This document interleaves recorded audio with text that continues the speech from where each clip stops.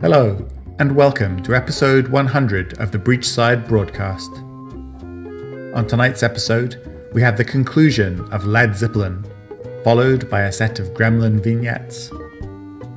But first, a very special message from our sponsor.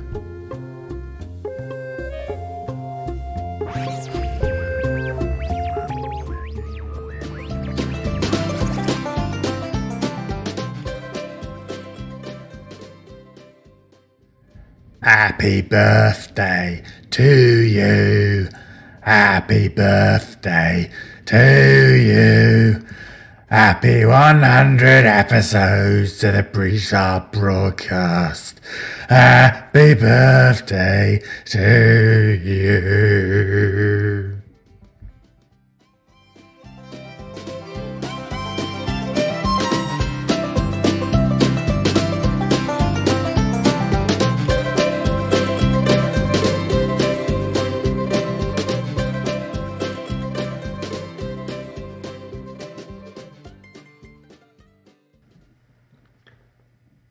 Earl wasn't sure of the hour, but judging by the ache in his back and the way his eyes were stinging with fatigue, it was likely after midnight. He stood for a moment and stretched, grimacing as his back cracked. At his feet lay a series of oily washers and copper piping and a partly disassembled gas valve. He finished refilling the hydraulic fluid reservoirs and testing the controls, and was now checking the gas valves for fatigue and cracking. Exposure to hydrogen gas made the metal brittle over time, and he wanted to replace any suspect joints before they were subjected to high pressure. In truth, any one of his engineers could have done these basic maintenance tasks, but the entire crew had pulled a double shift to get the ship ready for yesterday evening's test flight, and he didn't have it in him to make them stay late again to finish these few paltry tasks before the professor's inspection in the morning. Better he gets them done himself and let the crew rest. They had the first field test of the mechanism coming up in 4 days, and he'd need his entire staff to be sharp as tacks for that. A single miscalculation and best not dwell on it. Earl crouched over the gas valve and began to piece it back together, cleaning off the excess grease with a rag before screwing each section back into place. Valves and washers and hydraulics were all plain enough fare for an engineer, but the thing that waited in the airship's nose was several orders of magnitude more complex. Its construction had been so secret that only Earl and the Professor had been present for the final assembly.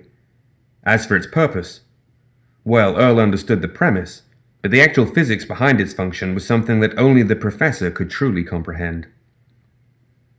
As Earl would be on board when they tested it, he hoped that his faith in the man was well placed.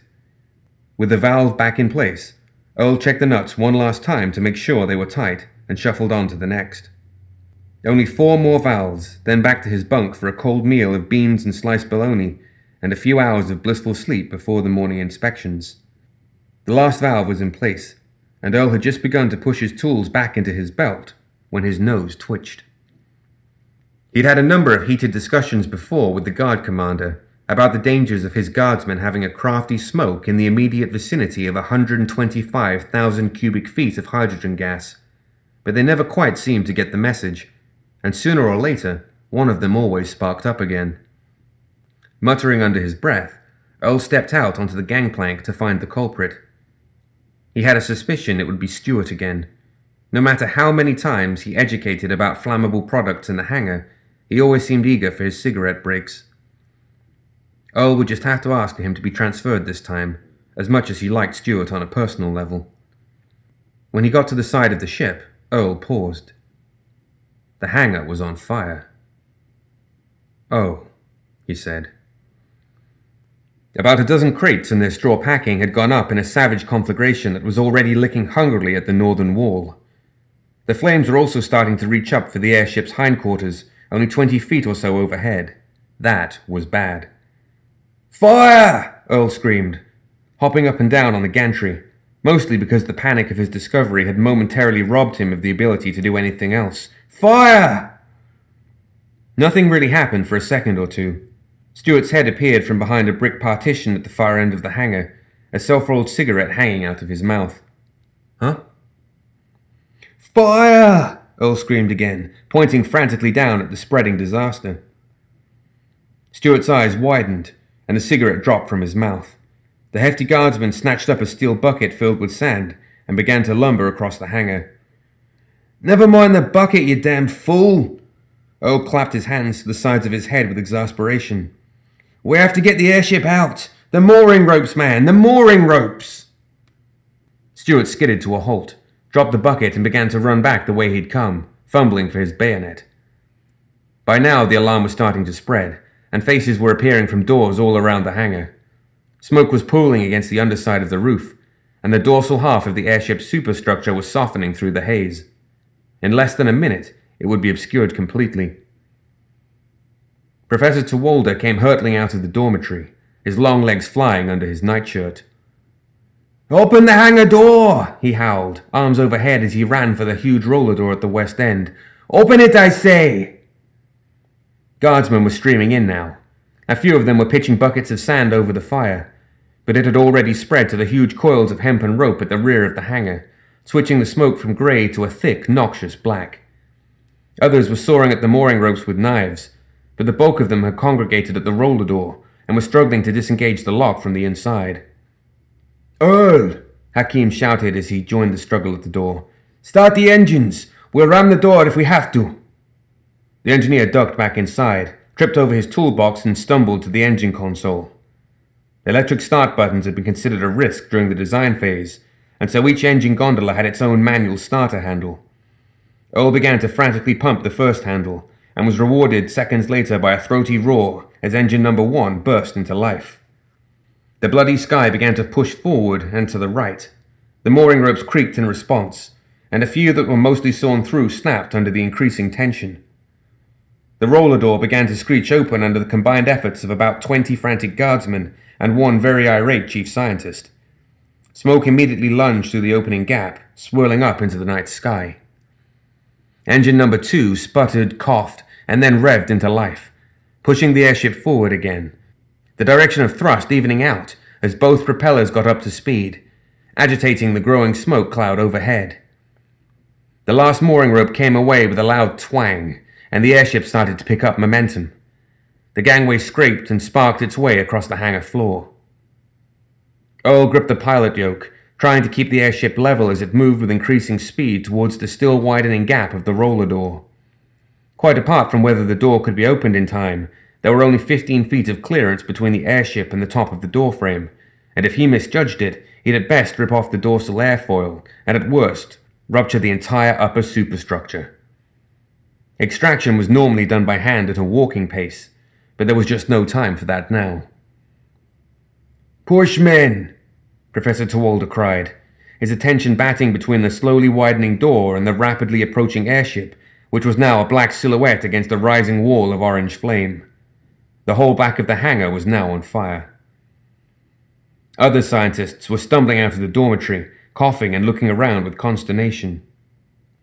My magnetopropulsive velocipede! Dr. Forbes shouted, looking forlornly up at the airship as it continued on. There's no time, Hakim replied testily. We must save the airship. But our work was on board too. If we save the airship, we save it all. Earl wiped sweat from his brow, peering through the forward window and trying to ignore the screeching sounds of the trailing gangplank. As much as he wanted to pull up and give it clearance, he knew he just didn't have room. Something exploded behind the airship, and it shuddered. Black smoke had almost completely filled the hangar now, and even the scientists were running for their lives. The hangar door was only about 3/4 open, but they were out of time. It was now or never. Earl rammed the throttle to maximum as flames licked against the airship's rear. The bloody sky roared forward into the gap, barely squeaking through like a cork from a bottle. It scraped the paint from the top of the airfoil and knocked wood chips and plaster out of the doorframe, but the ship was free. Soot-stained and half-clothed, the scientists whooped and applauded as Earl steered the airship further out and away from the burning hangar. He knew that the gas tanks that held spare hydrogen in the manufacturing plant in the adjoining building wouldn't take long to overheat and explode, and he was determined to be as far away as possible when that happened. He was just beginning to think that the Science Division's prize asset might have been saved after all, when big black birds began to thud against the sides of the gondola.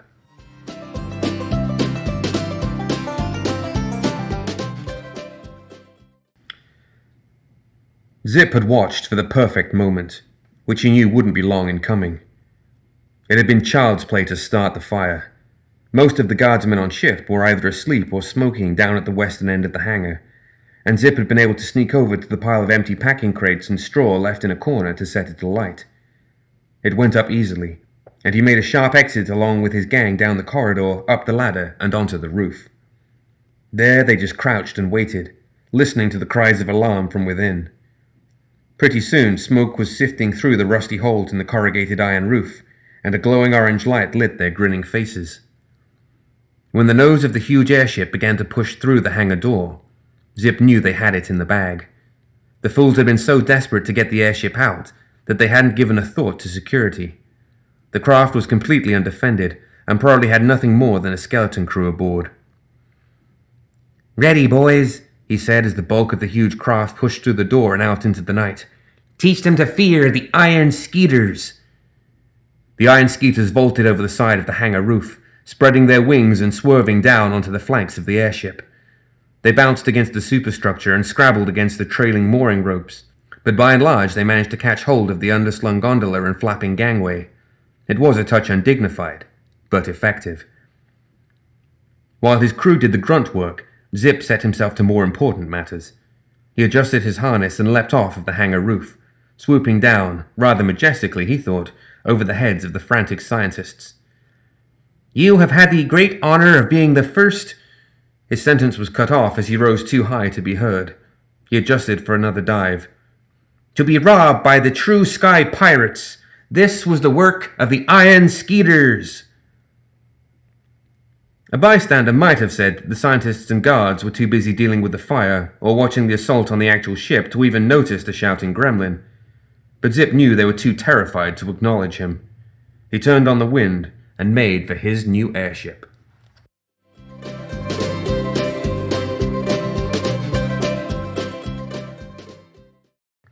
Professor Tewalder's expression did a complicated jig from frantic worry to ecstatic relief, to confusion, to recognition, to dawning horror. He watched his airship escape the flames, only to come under attack by an unexpected flock of large black and green birds. "Thieves!" the professor suddenly exclaimed. "They're trying to steal my airship!" The night-shirted scientists began to race in a bandy-legged manner after the craft, waving in the air and shouting with indignation. The guardsmen were still busy fighting the fire. A burly shape plowed through the scientists, knocking them to the ground and leaving them choking on smoke and brushing themselves off. Was that a Silurid?" Professor Forbes stuttered. "Have you ever seen a Silurid wearing a hat?" Hakim shot back.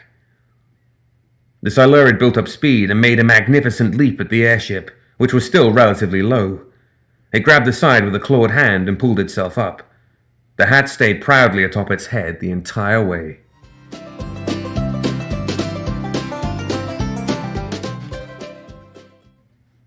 Quick as a snake, the marauder was on his feet, brandishing a pistol. Earl surreptitiously slid the back wrench into his tool belt. He wouldn't get 2 steps before being gunned down. "All right, nobody move," the gremlin cried, waving the weapon around in a manner that made the engineer cringe. After a minute, the new arrival seemed to realize that Earl was the only one there. "Just you?" "That's right." The gremlin grinned. He had a fly stuck between his teeth. Earl tried not to stare. "My crew and I are commandeering this vessel. I am Captain Zip, Sky Pirate." He put a lot of emphasis on the Sky Pirate part, and Earl cottoned on that he was meant to be impressed. He nodded dutifully. "Right. Goodness me. Well, how can I help you, Captain?" "You are now our prisoner, as this is our ship. You will be treated fairly. You will be fed, clothed, and cared for, as we are honorable buccaneers, though the terror of the skies we may be," Zip said, as more gremlins started to file in through the open gondola door. They looked around with interest, jostling and shoving each other. We're the Iron Skeeters. Heard of us? O glanced again at the pistol. Oh, yes, absolutely. The famous sky pirates. Yes. This seemed to take the gremlin by surprise, but he quickly hid it. Of course you have. And soon the entire world will know the name of Captain Zip and his Iron Skeeters. He paused. Where did you hear of us? Earl swallowed hard. Heard it on the Ethervox? Zip beamed. Right, yes, the Ethervox. Of course they tell our tales there, spreading the word across all of Malifaux that An older gremlin cut Zip off. Captain, do you know how to fly this thing? Zip paused for a second. Confusion and then horror crossed his face, before he straightened himself and adjusted his coat. He turned to Earl, eyeing his tool belt. Are you this vessel's mechanic?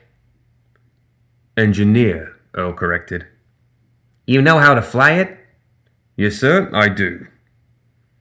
Zip turned to the older gremlin. As I planned, we have captured the ship's engineer, an expert in flight. As our prisoner, he is bound to do as we say. He will fly the ship until I have sufficiently learned the controls. Engineer, he turned to Earl, take us up. Earl complied by throttling up the engines and angling the airfoils while chewing his lip. It made no sense to defy them, at least not until he'd formulated a plan of escape. Even without the weapons, there were too many of them for him to handle alone. He'd have to think of something else. He noticed that Zip was watching his actions carefully. What's that you're doing there? Zip asked, waving at the pilot yoke with the pistol muzzle. That's the yoke, Earl explained. It controls yaw and roll. And that? Throttle control for engines number 1 and number 2, and this lever controls the pitch airfoils. The gremlin had him go through each lever and panel methodically, his quick eyes running over the dials and gauges, soaking it all up with an obvious hunger. And this? The pirate captain pointed at the control panel for the mechanism. Earl's mouth dried up. He'd forgotten about that. Heaven help them all if the gremlins realized just exactly what they'd stolen. If they figured out how to switch it on. Gas valves, he stammered. Gas valve controller. Just then a huge shape in the still-open gondola doorway blocked the firelight from outside. Earl watched in astonishment as the Silurid loped into the cockpit. It was wearing a sailor's hat. He'd noticed Earl standing alone at the front of the cockpit and stared at him. Stared at him like a starving man stares at a roast chicken dinner. Earl swallowed nervously. This here is the first mate, the captain was saying. After me, he's next in line of command. If I am incapacitated, you are to follow his orders to the letter. Yes, sir, Earl nodded. The first mate hadn't blinked. It licked its lips. Oh, boy, Earl whispered.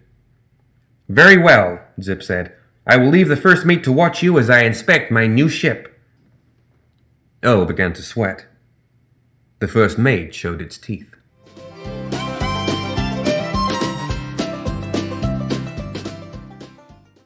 This place is a treasure trove, Zip whispered hoarsely. They had crept through the ship, checking room to room.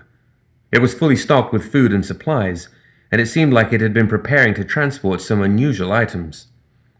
There were windows along the wall out of which Zip could see the open night sky, and Malifaux's twin moons peering back at him. There were some rooms more like cells. These doorless chambers were festooned with files and clipboards stuffed with papers and countless rolls of drawings and schematics, none of which made any sense to the gremlins. What did catch their immediate attention, however, were the objects in each room.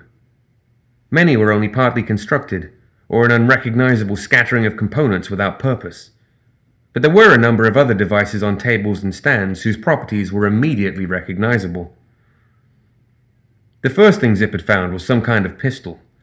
It was heavier and bulkier than a conventional revolver, but an experimental pull of the trigger had lit the room up with a blue-white flash and sent an arc of jagged electricity ripping across the far wall.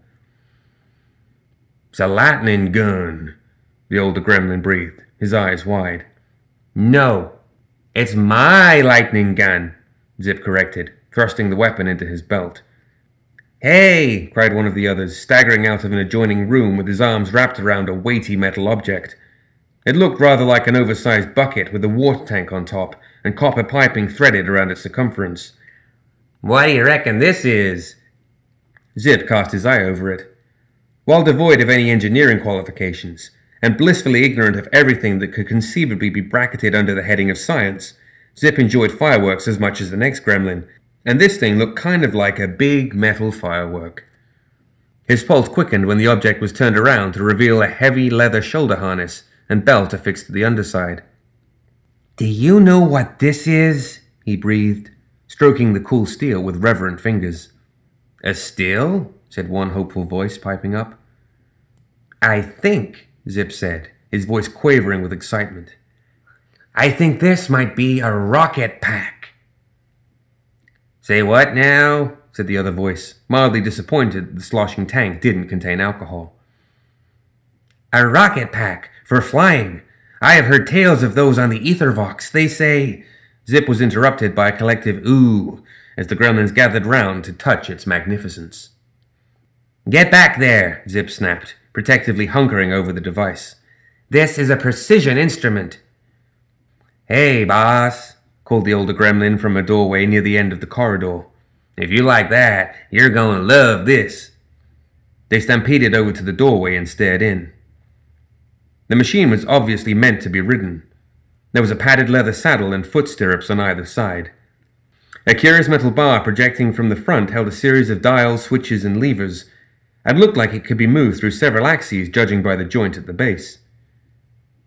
Metal pipes projected from the sides and back, marked with the rainbow discoloration of extreme heat, and 4 large paddle-shaped appendages protruded from the machine's midsection, made of wire and steel rods with some kind of thin, silvery fabric stretched over them. "It looks kinda like," started the old gremlin. "A big skeeter," finished Zip. The sense of building excitement was irresistible.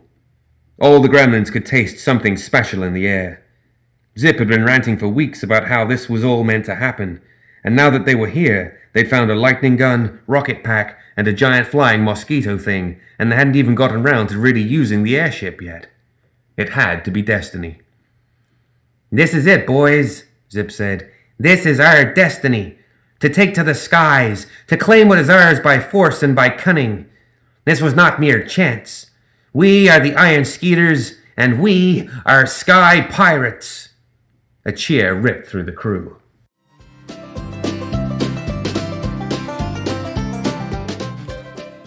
The gremlins made their way back to the cockpit, just as the first mate had edged a bit too close to Earl. They carried with them an array of gadgets, one of which he recognized as Dr. Forbes' velocipede.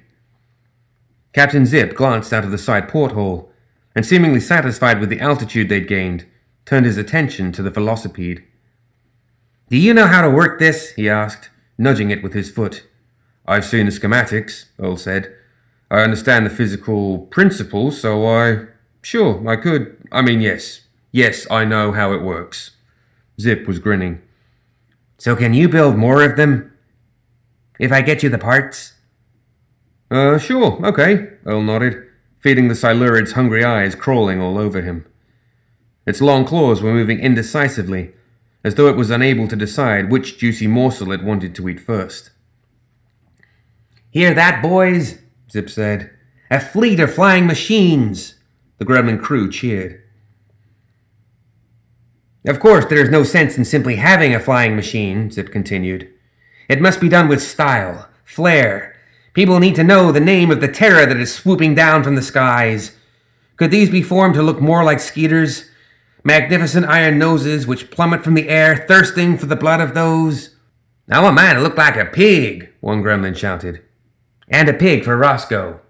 Zip rolled his eyes. Earl couldn't take any more. "Yes, I can make them look however you like." He took a nervous step away from the first mate, still gripping the controls at a now awkward angle. "Excellent," Zip said, noting the human's discomfort at the first mate's presence. "What is your name?" "Earl." "All right, Earl. You make me copies of this here flying machine, with style, and keep us in the air, and I'll keep the first mate away from you. Deal?" The engineer nodded. What other choice did he have? All right, Earl, set the infamy on course for the bayou. Infamy? Earl asked. Indeed, Zip said, tossing some smoked pork to the first mate, who caught it in his jaws. The ship needs a fitting name. Infamy.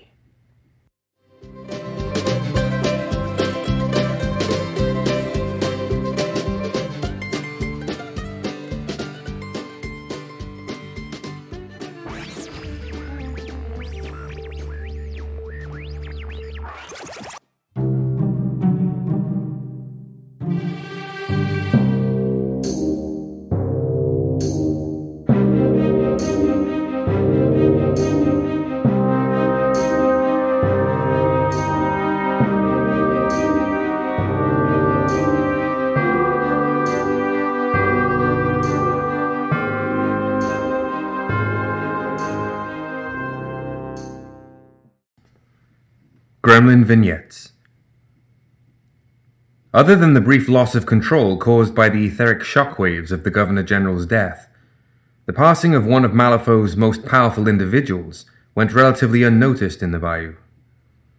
Of all the gremlins, Summerteeth Jones cared the least and was, in fact, surprised to learn that there had been a Governor-General in charge of the city in the first place. Far more important, at least in his estimation, was the nearby LeBlanc family. They had been sneaking into his lands and poaching wild pigs for months. But when Dempsey and LeBlanc, one of the bosses of the LeBlanc family, bumped into Summer at a bayou bash and spilled the bigger gremlin's drink, that was the final straw. Summer got his family all riled up on fiery speeches and moonshine, marched them south to the border they shared with the smaller LeBlanc family, and made his intentions known by ordering his minions to shoot the LeBlanc lands to death. A truly withering amount of gunfire was pumped into the surrounding land, and when Summer finally trudged off atop his riding pig, the trees, mud, and underbrush of the LeBlanc family had been taught a dire lesson. Dempsey and LeBlanc responded to this insult by showing up at the next bayou bash with 2 tall hats that had been sewn together, making a single, double-tall hat. There was a great deal of debate as to whether or not this counted as a single hat, but regardless of the legitimacy of the double hat, it was clear to everyone that Dempsey had offered a serious insult to Summer. The insult sparked off a bitter feud between the Joneses and the LeBlancs, and while the smart money was on the Joneses, nobody could deny that Dempsey and LeBlanc had a mighty fine hat. As the Joneses to her south became embroiled in a feud, Ma Tucket turned her family's attention westward, across the Frostron and towards the Hollow Point pumping station. The humans had hollowed out a mountain and filled it with all manner of complicated and noisy machines, all of which had piqued her interest. Her bushwhackers crept into the pumping station in the middle of the night and set up a camp in the bowels of the humid and often insect-infested machinery. The humans rarely spent much time in the half-flooded tunnels, as the humidity and nesting insects bothered them, but to the bushwhackers it wasn't much different than the bayou, save that the insects all tended to be smaller than their thumbs. Bit by bit, the bushwhackers began to steal from the humans at the pumping station. At first it was just clothing and tools. A set of overalls would go missing, or a mechanical wrench would disappear from someone's workbench when they weren't looking. There were reports of things glimpsed or overheard in the tunnels and access vents, but these were dismissed by the union leadership as the result of hungover workers trying to blame their forgetfulness on an outside source. It was only when a crate of Abyssinian lightning rifles that had been earmarked for reverse engineering disappeared from the research labs that the leadership realized that their workers had been telling the truth. They sent constructs into the tunnels to run the gremlins out, but their advance was stalled by crude traps and a cackling gremlin with a large spoon. Despite numerous meetings, the Union has been unable to come up with a good way to drive the gremlins out of their tunnels, which amuses Ma Tucket no end. The LeCras family, meanwhile, were locked in a battle with a much more dangerous enemy. 4 years prior, the Red Cage had fallen from the sky and landed in the northern portions of their land. The initial impact took the lives of countless gremlins. But more worrying were the twisted creatures of desiccated flesh that crawled up from the resulting crater. Since that day, Ophelia has been forced to defend her lands against a never-ending tide of twisted abominations. The number of abominations crawling from the crater has ebbed and flowed over the years. Some months the abominations pour forth from the crater in waves as thick as skeeters over standing water, and other months the Lacroix family can count the number of abominations they were forced to put down on both hands. The governor's death triggered another surge of abominations, putting Ophelia and her family on the defensive once again. Hiding behind their barricades, they pumped countless bullets, shells, musket balls, and catapulted pigs into the encroaching tide. But no matter how many of the things they destroyed, more clambered their way up out of the red cage. Realizing that her family would eventually run out of ammunition and be overrun, she hatched a clever plan to get the humans to fight the undead in her stead. All it took was a few dozen Lacroix spanking their bare bottoms within eyeshot of Latigo to draw the Ortega family into the bayou, at which point the Lacroix family scattered, leaving the humans to face the abominations. The Lacroix lingered at the edges of the conflict, picking off stragglers where they could, but for the most part they were content to let the Ortega family do the brunt of the fighting.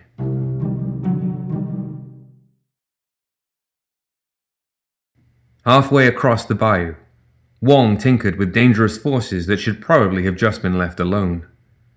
Most gremlins considered the sunken ruins of Kythera to be cursed, and avoided them as best they were able. But Wong didn't believe in all that superstitious nonsense. Or rather, he did, but the voices in his three-demon bag had been nagging him for so long that he'd simply ceased to care whether or not the spirits at Kythera turned him into a frog. Once he had stolen a boat and pulled it out to the center of the ruins, Wong opened his three-demon bag as the voices within had instructed. The Oni trapped within the bag immediately began to wail and shriek in unholy glee, their spectral forms rising upwards and swirling overhead in a storm of flashing lights and sinister laughter. Wong waited patiently on the boat until the Oni had finished being sinister and returned to their bag, at which point they instructed him in how to perform a ritual to contact their long-lost master, Lingzuzi. By that time, however, Wong was getting a bit bored of being at Kythera, so he just sat down in the boat, chewed his toenails down to a respectable length, and lied to the voices, claiming that the ritual hadn't worked. After some initial confusion, they decided that Wong would need to consult with a more powerful summoner in order to complete the ritual. Thinking the voices had said summoner, Wong happily agreed to seek out the Bayou boss to see what he knew about dark rituals and powerful Oni. He didn't think Summer would be much help, but if the voices thought differently, who was Wong to argue? Besides, Summer usually had some pretty good hooch, and it had been a while since Wong had sampled some of his moonshine.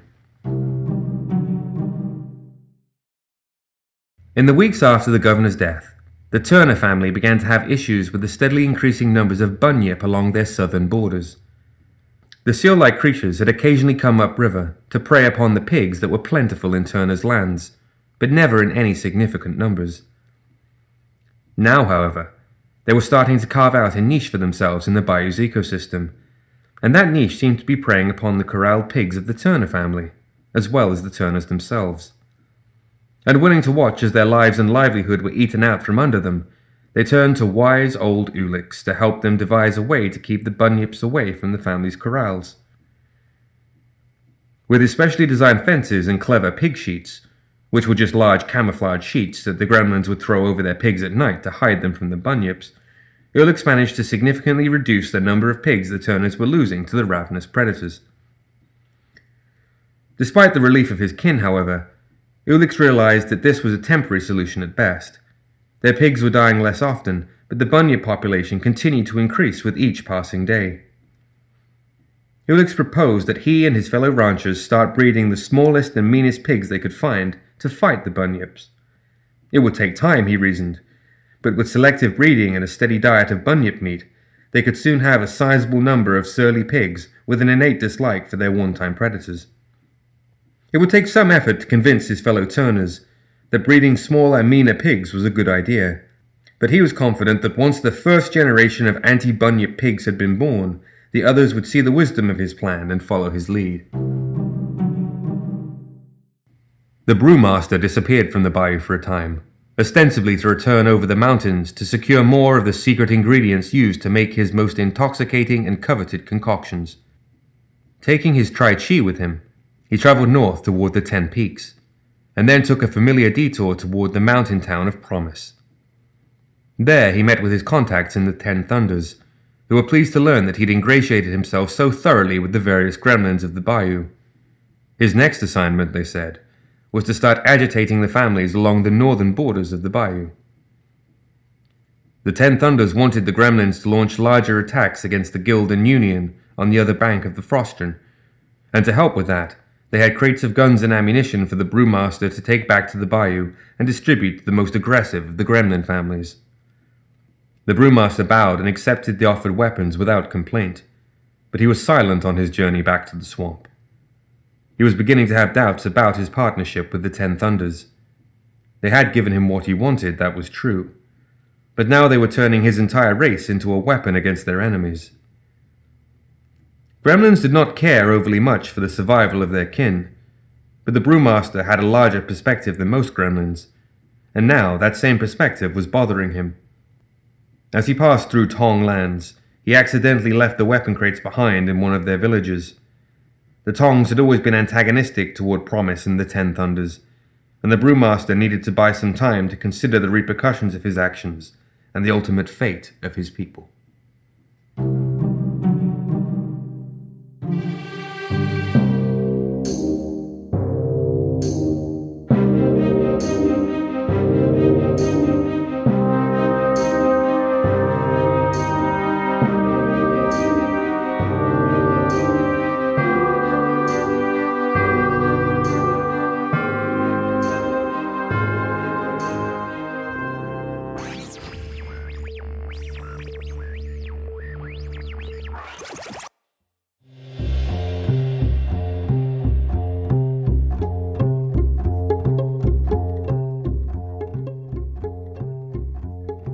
That's it for another episode of the Breachside Broadcast.